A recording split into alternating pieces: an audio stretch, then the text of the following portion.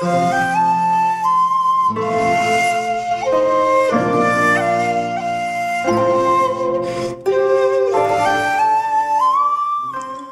Krishna.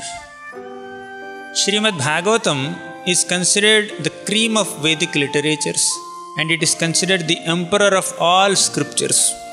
Srimad Bhagavatam is considered the ripened fruit of the desire tree of Vedic literatures.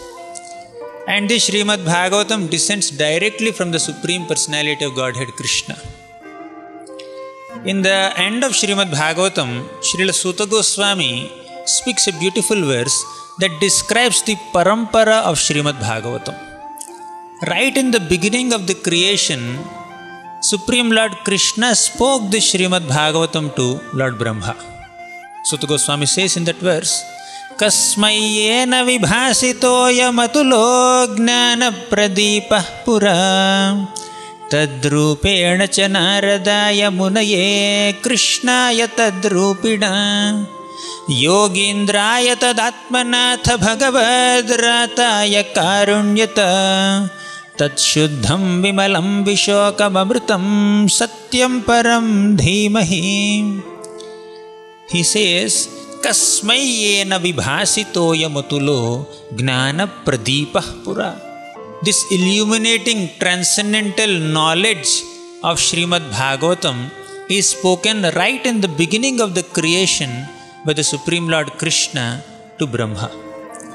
And tadrupena cha naradaya munaye. Tadrupena means in the form of Lord Brahma, it is Krishna only who spoke this knowledge to Narada Muni.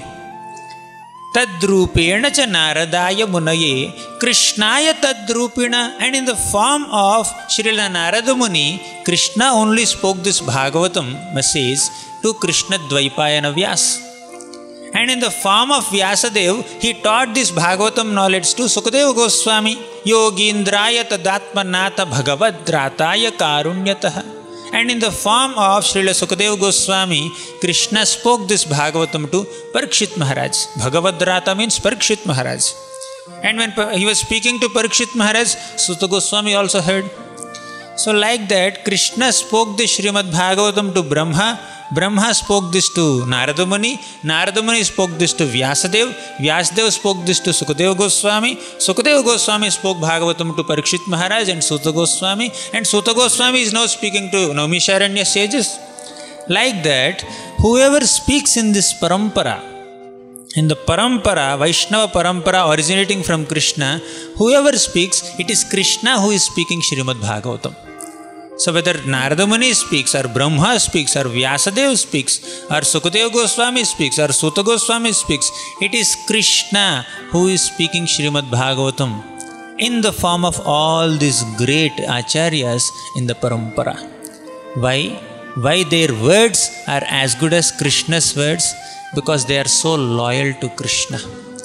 They are transparently transmitting the transcendental teachings of Krishna to create transformation in the hearts of the hearers. So whoever is speaking in the parampara, if he is following the footsteps of the parampara, if he is preserving the essence of the Srimad Bhagavatam as spoken by Krishna, their words are as good as Krishna's words. So that is how Srimad Bhagavatam descends. So whenever we also try to speak Srimad Bhagavatam to others, so we try to preserve the transcendental teachings, the essence of all those transcendental teachings, and then transmit those teachings in such a way that people can understand Srimad Bhagavatam. In the last line of that verse, Suta Goswami says, Tat Shuddham Vimalam Vishokam Amritam Satyam Param Dhimahi. And that Srimad Bhagavatam, this transcendental knowledge of Srimad Bhagavatam is Shuddham, extremely pure. Vishokam, it is free from all lamentation. Vimalam, it is free from all material contamination.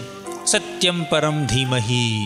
So studying Srimad Bhagavatam is actually meditating on the absolute truth. Hare Krishna.